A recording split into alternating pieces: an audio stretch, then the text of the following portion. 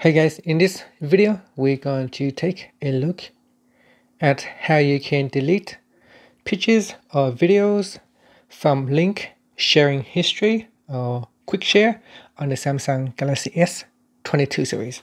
First, tap on the home button to go back to the home screen, and on the home screen you want to swipe down at the top and tap on the settings icon. In settings, we're going to go down and tap on advanced features.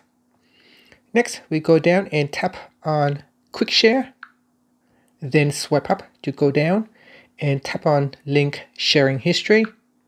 Now in here, touch and hold onto one of the file. Actually, you can't touch and hold, because if you touch and hold, you will not be able to select the files. What you need to do is actually open the file and then tap on stop sharing.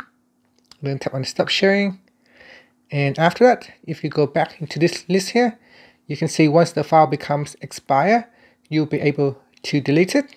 And this one here, you can see if I try to delete it, it is now disabled.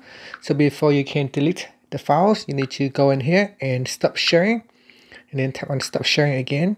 Once the file has been stopped sharing, you can remove it directly from here, or go back to the list out here and delete them all at once. And then tap on the delete button will allow you to delete the files.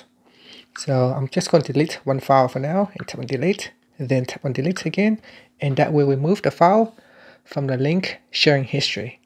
And that's it. So that's how you can delete files from link sharing history or quick share. Now there is another option, is that you can tap on the auto delete expired files, and in here if you choose receive and send files, after the time is expired, it will automatically delete the file. And you can see in here, so once I choose the auto delete expired files, you can see if I go back into the link sharing history, all my expired files in here has been automatically removed. And that's it. Finally, you can tap on the home button to go back to the home screen. Thank you for watching this video. Please subscribe to my channel for more videos.